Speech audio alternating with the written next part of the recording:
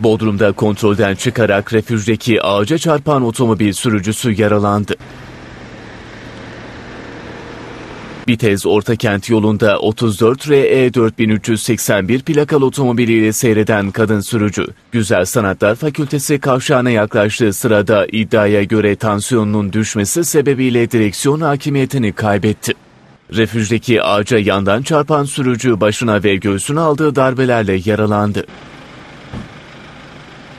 Burnu kanayan ve göğsünde sıkışma olan kazazede bölgeye gelen ambulansa Acıbadem Hastanesi'ne kaldırıldı.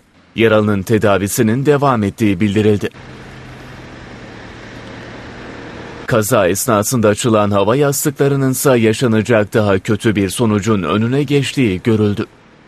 Okaliptüs ağacına çarpan otomobilin ön tarafında ağır hasar olduğu ve ön camının çatladığı görülürken, kaza mahallinde inceleme yapan polis ekipleri soruşturma başlattı.